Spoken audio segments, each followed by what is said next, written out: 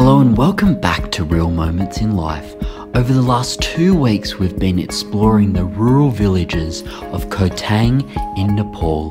We've experienced some breathtaking views, eating some amazing food, talking to some crazy and awesome locals, doing some farm work and just walking around the village and experiencing something that only few people get to experience on this earth.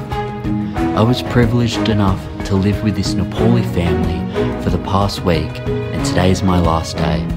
So come along with me today as I show you the house and a whole heap of different things in the village. So let's go.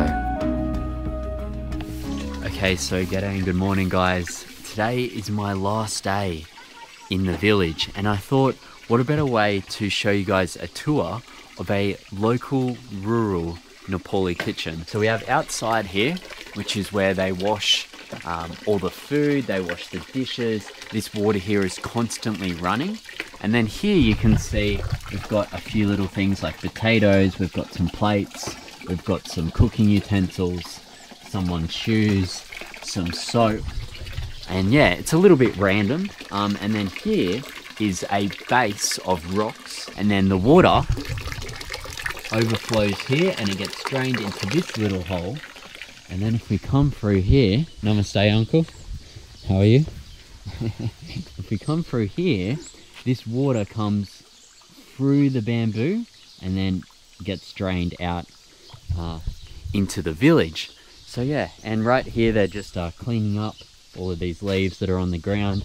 As you can see, all this bit here is clean, and then this bit's a bit messy, but yeah, they're just burning all of that. That's one of the ways where they get rid of the rubbish. They burn because there's no rubbish collection here. So in here they have all wood stacked up. Now this is so important, especially for the winter, to keep warm and for cooking. Now all of this wood here is newly collected wood, so they'll just easily come and grab this, but then you have the fresh stacked wood here, which is like backup, because you can never not have enough wood. You can run out very quickly.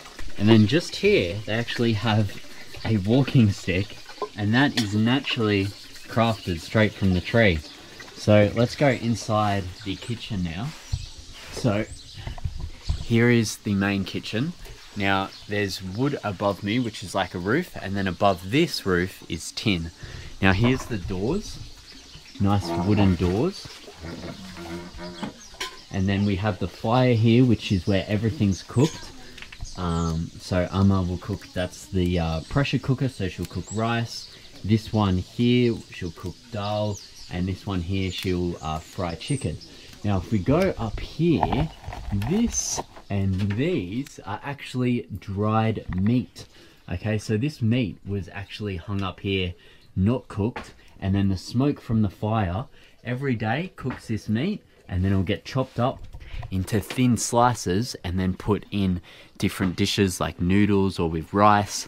And then in here we can see different mats and different like cages to carry things. So all of the smoke here dries and makes all of the utensils here really hard and makes it last longer.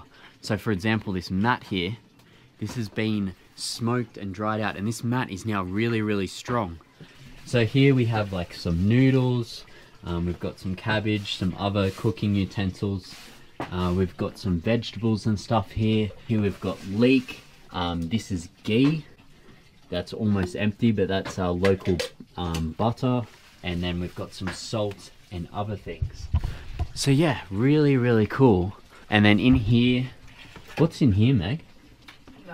It's got Alcohol. Here as well, they've actually built a little hide hole where you can easily grab some wood if you're feeling lazy to go out the door. In the living room, we've got some beds here, and we've got all cutlery here as well, and 2 more beds. And we've got Amma making some corn here as well. This is a corn grinder, and at the moment she's just separating the big pieces of corn here and then into the fine dust. And that will be used as well for feed and to make some special drinks that they drink here. So yeah, and then here we've got a slingshot for birds or foxes And then here we've got the best guard dog in the world. Hello, darling. We also have Choo Choo, grandfather over here. He collected some wood yesterday by himself, God bless him. So Choo Choo here, he's a very old man. He just got all of this wood this morning. I saw him leave early this morning, and he's got all this wood. Wow, look at that, so much. Good job. Wow. And this will be used for the fire for his home to cook some meals. Wow, very good. I think he's almost 90 years old. And then also up here they have other beds and stuff like that, but I'll show you guys my room. I've got, it's a little bit messy, don't mind the mess. We've got a nice thick blanket, which is very, very important, especially when it's cold. And then here we've got a shelf. I've got my toothpaste and different things. I've got a hook here for some of my clothes. And yeah, this is a nice little private cozy room. I've got the scarf here that I got given when I arrived, and these flowers as well. So beautiful. Meg's sister, little Boynie, she spent 2 days making all of these flowers. Absolutely insane. And then out here I've got a window as well, but I've just shut that off because it does get cold. All of this wood here, Meg's dad cut down and thinly sliced himself. So all of this, the cost for this house, the main costs were only the tin for the roof and the wires for the electricity, because Meg's dad can actually build all of this himself using mud, using wood, and all of the local methods. So the only real cost was the tin and all of the wires here. For example, like this wire here for the electricity. And then here they actually have a chin-up bar. Let's see if I can do a one-handed chin-up for you guys. I don't know how strong I am. No, can't do it. So yeah. Looks very good, Amma. Very nice.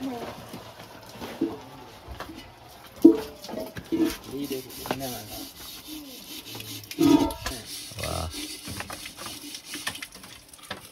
Okay, so right now we're at Meg's grandma's house, and she's about to perform a song and dance called Bing Lai Lo Binayo. Binayo Binayo, yeah. Kom Kom.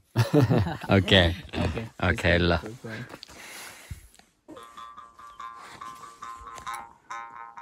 Panana Akasai Matila Gume Panana Mero Maya Puja Panana Auti Hatema Bajunjel Samata Maya Satema.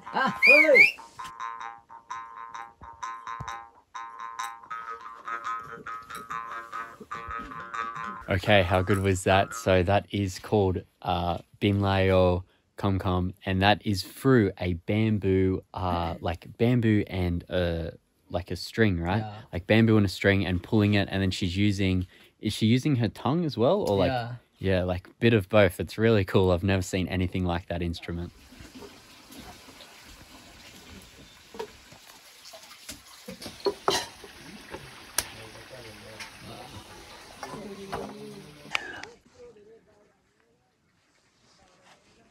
Okay, so the old man that I just showed you who was bringing the sticks, this behind me is actually his wife's grave, which I had no idea. Meg was just telling me about that.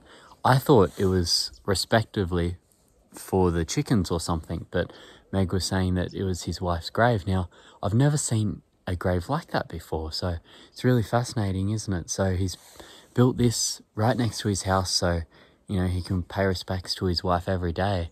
Wow.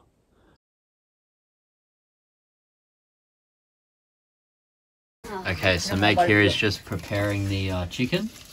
In the local way. In the local way, so this is what you'll use to get all the feathers off, right? I'll show you.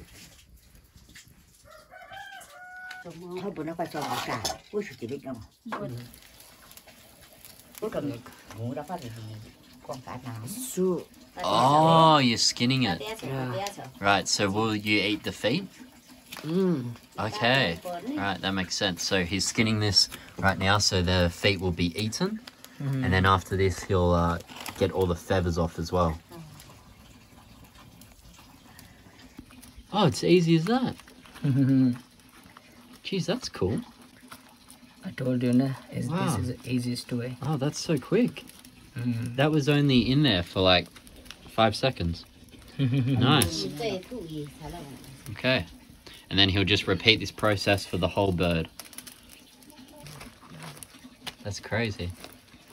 Is it hot? Yeah. Okay. Okay, so now Meg's doing the finishing touches, just getting all the last little bits off. Okay, so now with the fire, Meg's just singeing off all the last hairs. And this will also give a little crispiness to the outside of the chicken as well. Okay, so what Meg and I are doing right now is just peeling off all of this skin here. Because we don't like it. Right? Yeah, because trying to cook that won't be good, so yeah, we got to peel all this off. Okay, so Meg's just cutting these bits off here and preparing the rest of the chicken. It's pulling out the stomach and all of the insides through the chicken's throat all the way into the insides, pulling it out from the top.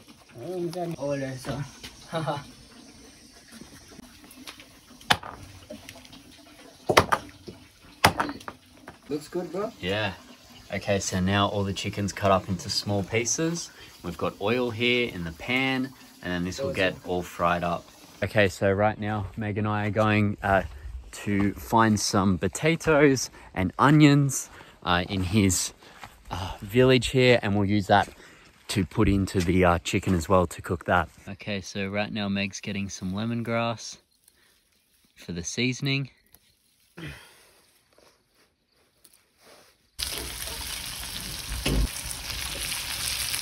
Wow. Oh, that's a clever way to seal it. Nice.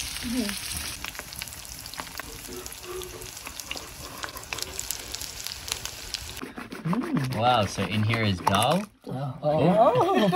This one. Wow. So yeah, this is all nice. So we got rice there, we got dal, and the chicken is there. And we'll eat all of this in a sec. Wow. Dhanyavad. Okay, so let's give this a taste. Chicken, dal, a little bit of rice. This is what we prepared. Oh yeah. Now that is what local chicken is all about. How good is that? So yeah, that is how local chicken is prepared in rural Nepal. You want to see something here? Yeah. Look. Whoa, Look. crazy dude. Like this way by wind. So we're just in Meg's kitchen at the moment, cooking something up. It's raining outside, there's rain coming through the sides here. It's just crazy. Wow. Yeah. Just a little. Where's the leader? Oh. Shit. Okay, so right now it's storming outside. So we're going to have a little rest for like half an hour. This is my room. Nepali. Wow. Guni angkaya. Ubuna kaya. Ida ni Bharatiya papa long. Ida Bharatiya. Bharat bigma.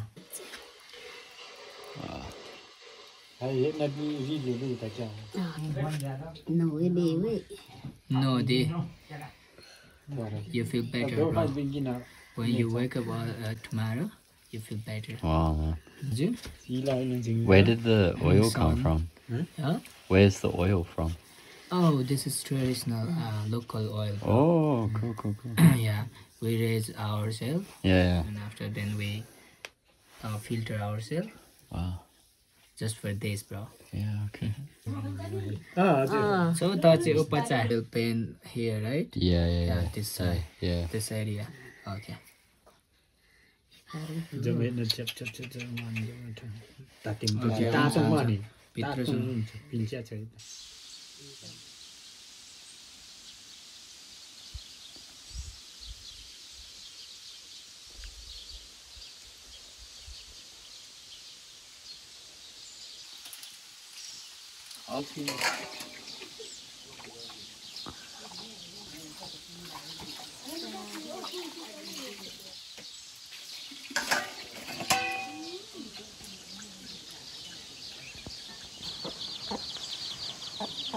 Ah, there's so many.